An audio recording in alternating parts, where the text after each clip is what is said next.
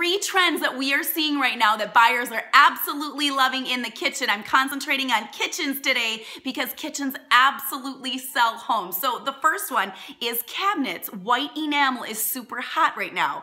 I talked to a builder the other day and they told me about 90% of their new construction clients are going with white enamel kitchen cabinets. So it's a very hot look right now. You can see in my kitchen, I actually white enameled over what I currently have. Buyers are loving that white, open, airy look. So everyone's loving that right now. The second thing is countertops. So everyone loves that marble look, but marble is expensive and it stains. You red wine, whatever, it stains, so it's pickier. But quartz is a great look-alike product for less, and buyers are absolutely loving it.